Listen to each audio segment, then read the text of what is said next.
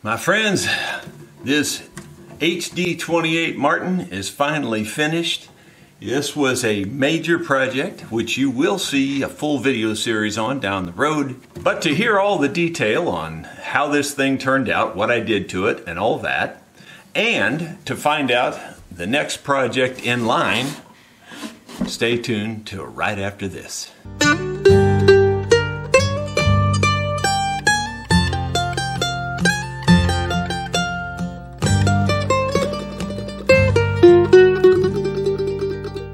Hello my friends, Jerry Rosa here in the Rosa String Works Workshop. It is Monday, September 19th. Yeah, the HD28 turned out really well. Golly, I did a ton of work to this thing. I started out by putting a new bridge plate in this. I put in a large Paduke bridge plate, which incidentally is smaller than a recent Martin that was in the shop, which had a rosewood bridge plate from the factory. And that bridge plate was even bigger than the bridge plate I put in this guitar, which I put in a fairly large one made out of Paduke, which is a really good sound material. I also made a brand new ebony bridge for this. It's a custom made ebony bridge, and I want to tell you a little bit more about that here in just a moment. I also took the neck out of this and reset the neck. So you're talking about major surgery. This thing's been through major surgery, and it really did turn out very nicely. I'm very happy with it. Before I go into a little more detail on this, I thought I'd tell you about the projects I have coming up. Here is a guitar, and that's about all I can tell you about it.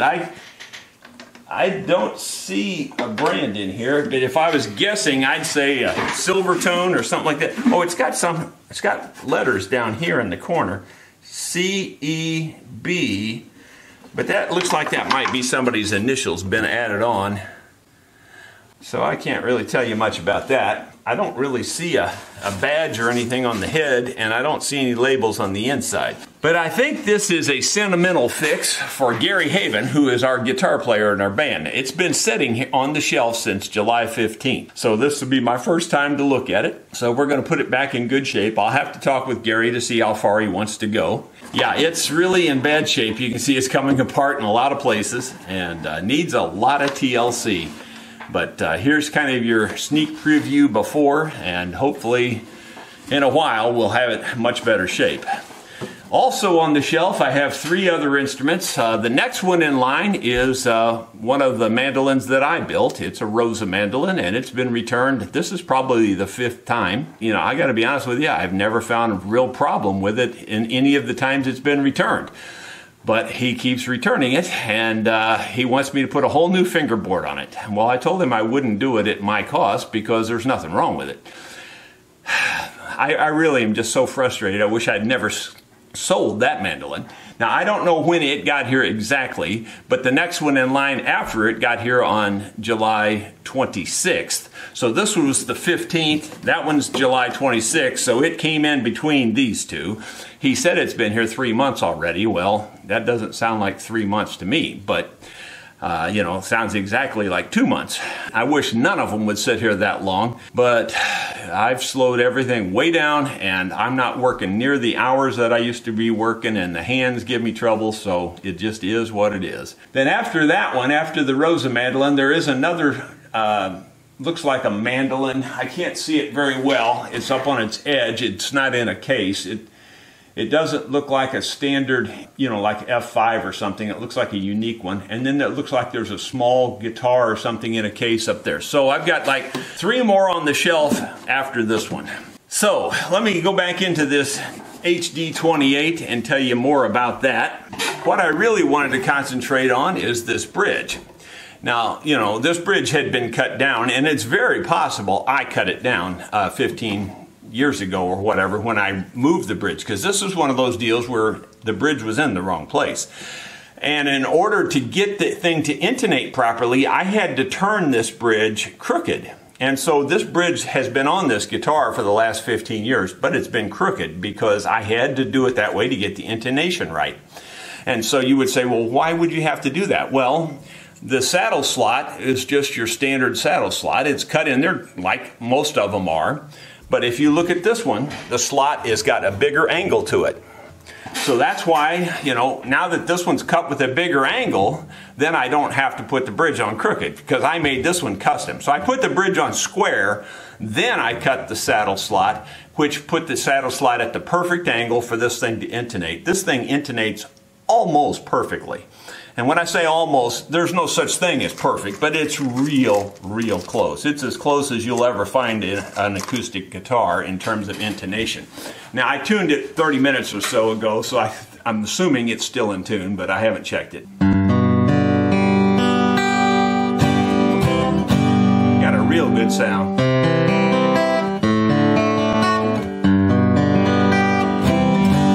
Just needs to be played in now. The action's really good. It's about 90 and 80, and actually it's a little lower than that, but I think that'll be fine. It doesn't seem to be buzzing at all. I know that Leon is the owner of this. He plays the banjo in our band, and Leon's a real hard player, so I don't want to go any lower than that for the action, and even that might be a little low for him.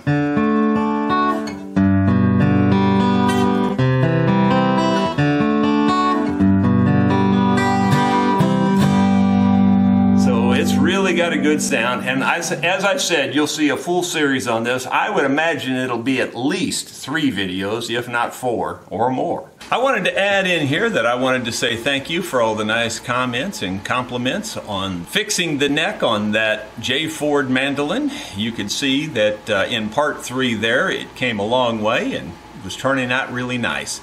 Of course, there will still be a part 4 on that J. Ford mandolin, so be watching for that. I'll be sure to have Emery work on that next, and we'll try to get that out as soon as possible. It really did turn out really nice. I've heard from the customer, and I believe he just absolutely loves it. I might just throw in also on that 2-point mandolin, if you remember, that had the huge hole in the neck, and the neck was creeping because of all the glue.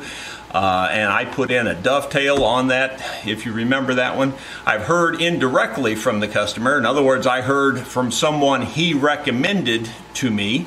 That person said that the fellow is absolutely in love with that 2-point mandolin, and this other fellow is going to bring me an instrument based on his recommendations. So that's high praise, and I appreciate that very much.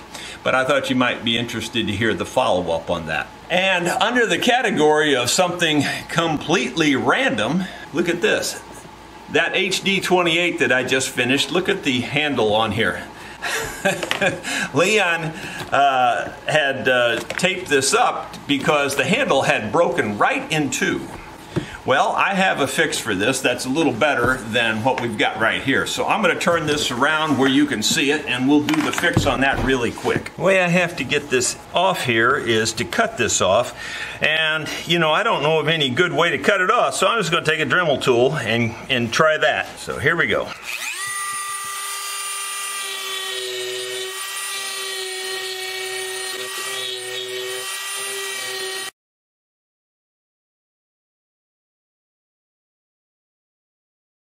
There we go. We got rid of that. This thing, like I said, this is broke completely in half, so we'll just get rid of it, throw it away. Here's a new strap-on handle, or buckle handle, that we can put on here. This is a leather handle. The old one was plastic, so this is really kind of an upgrade, in my opinion. Might as well get them both unbuckled first. And we'll slide them both through. They have an extra flap there for thickness. You want to be sure that that extra flap is getting around the metal on the case there so that it doesn't wear out. Here's that extra flap I'm talking about. And so we got to make sure that that gets around this little metal piece here. And make sure it goes under there like that. And then fold this back through, and bingo, brand new handle on the case. So now, in addition to a basically brand new HD28 that he's got, now he's got a brand new handle for it too.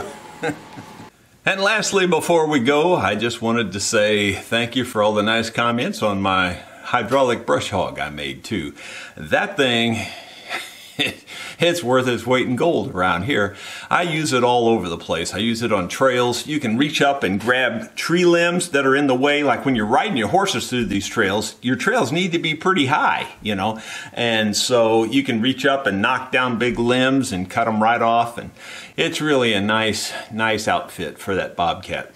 No, it's not as heavy duty as one you could buy, but it didn't cost me anything like one you could buy either. So it works pretty good. I really haven't found much that it won't cut down. I can seriously walk up to a tree this big around and start at the top and just come right down and just mow it to the ground. It's amazing. And the advantage of that type of brush hog over the kind that's driven by your PTO is this one will stop when it hits something hard. That's why you can just go down on the tree. If you push it too fast and you hit something solid, it just stops. It doesn't break anything. On the PTO driven one, if you hit something solid, it's going to break something. You know, something's going to give on those. Where on the hydraulics, it just stops, which is really cool.